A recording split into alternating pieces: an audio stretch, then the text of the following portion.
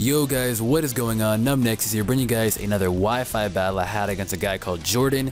I tweeted out that I wanted a battle and he was the first guy that got to me, so make sure guys, if you want to battle me, just to tweet at me when I say I'm available. Not just like anytime, but when I'm available, because I am a pretty busy guy as well as that. So enough with that.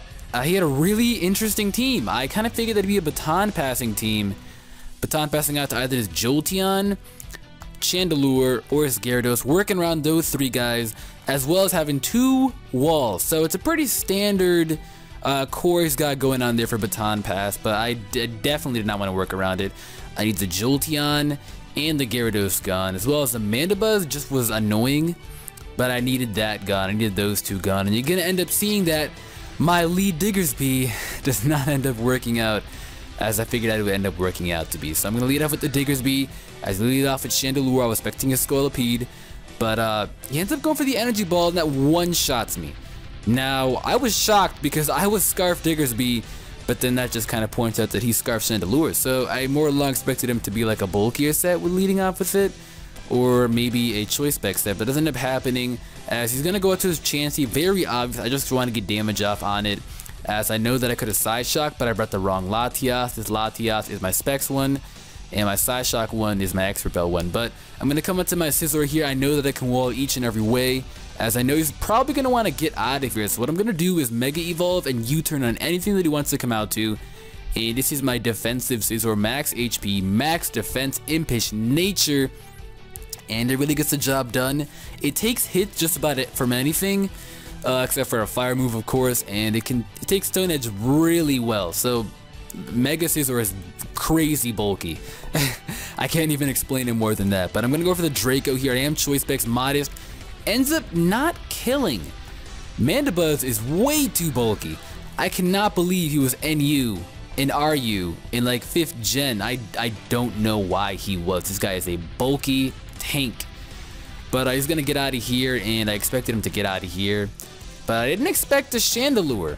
I really did not. I guess he's running like a bulky Scarf set, so maybe he's max HP, max special attack, modest Scarf? I have no idea, but took the Dragon Pulse a little better than I thought it would, so maybe he's got some HP investment. I know that my special attack dropped, but at the same time, took a little bit better, as I completely forgot, my dumb self, that he has a poison Pokemon. So again, I played terrible in this match, but I ended up somehow pulling through. That he's gonna go.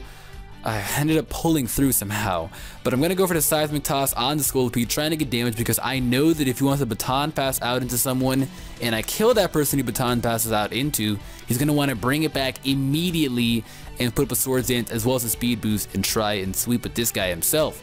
So that was my mind process and my mindset on what he was going to do with the Scolipede, as he now brings up the Gyarados. Very, very obvious. I'm going to go for the Seismic Toss just to get damage off on it, because you know he's going to be the Mega, of course, and this thing is way too powerful. So if I had Diggersby, I wouldn't really be too worried. I have the Choice Band, the Choice Scarf Quick Attack, huge power. It still does good damage with Scarf, so I would not be too worried.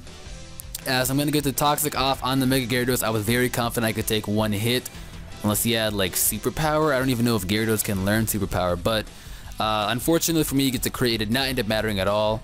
That was definitely going to take me out from that range, as that does way more than half the first time, so it was going to take me out. I bring out my Latias. Questionable play. I probably should have came with the Scizor right away, but he had a Chandelure as well as a Gyarados and a Jolteon, all of which outspeed me, and you're later going to see the Jolteon has Shadow Ball, so there was no reason to keep that thing alive.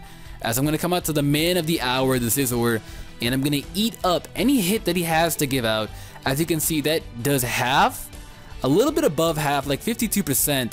But that's a +2 Mega Gyarados. That is crazy. I took that hit very well. I could have gone for the Bullet Punch here, but he does resist it, so I did not want to go for it. As I'm going to go for the Roost yet again, and I'm going to get myself back almost at half. Almost at full HP, 7 points away, as his Mega Gyarados is going to go down. Now that thing was making me crap my pants. I am very lucky that I killed it. I went for the Bullet Punch here, expecting him to Shadow Ball, because it is a hard hit on just about my entire team. He ends up locking himself into Fire Blast. Now I don't know what he was thinking, but I guess he's not really too worried about my Keldeo, so I'm assuming that he thinks I'm a Scarf Keldeo. But he gets out of here. He probably could have outsped me and gotten damage off and then sacked it. That would have been the better play to do, but he decides to keep it around. As I'm going to go for the HP Ghost. He expected it to be Ice.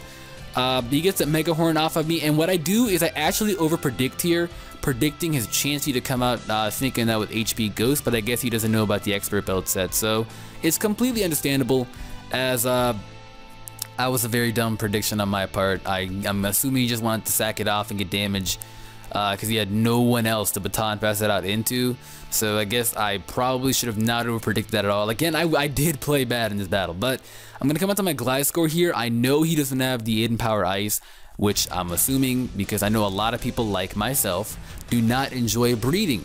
So they don't want to breed for like a long time and get Hidden Power on it, so it's not worth it, as he has a Shadow Ball over the Hidden Power Ice. I'm assuming he has Shadow Ball and Signal Beam, which most carry, and are going to be able to take out that Jolteon. So my Keldeo is just chilling here, and it's going to be able to do quite the work to his team now, except for the Chansey. Now, my plan here is, I know he has a Chandelure left, as well as a Chansey, and right now he's winning 3-2. My only plan here is to Toxic Stall out the Mandibuzz. Now, if he had Aromatherapy on his Chansey, I probably would have ended up having to stall him out with the Earthquake, and him not touching me. But he goes to the knockoff here, doesn't even break the sub. Gliscor is way too bulky, and the funny thing is, I have absolutely no physical defense, like EVs at all. Turns out my friend gave me this Gliscor, and then I ended up having a weird EV spread. I didn't check it till like after this battle, but there's a weird EV spread of HP and speed.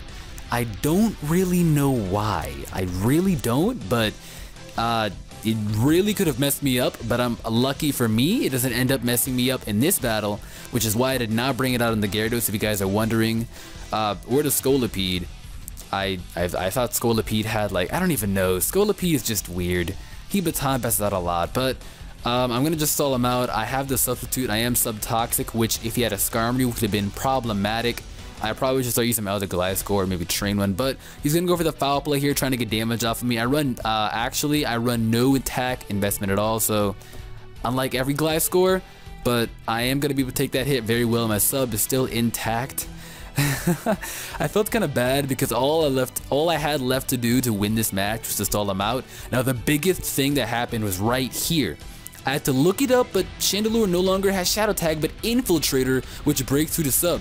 That might have done a lot of damage if he could have had Infiltrator, but he ends up having Flash Fire, and that is really, really, really unfortunate for him. I did expect him to have the Infiltrator just the way he sent it in, but I guess he didn't have it. Now, if he did have it, I would have been a huge problem. I still would have lived, but it would have been a huge problem. As he goes for the Egg Bomb, I've never seen that on Chansey. He's going to end up forfeiting, knowing that he can't do anything anymore with 2 walls. So if you guys enjoyed, leave a like. Also, make sure to answer the question of the day. Do you guys think Genesect should be banned right back up to Ubers? There's been a lot of controversy about that. Personally, I say no. What about you guys? And if you guys enjoy everything, just leave a like. And until next time, guys, I will catch you all later.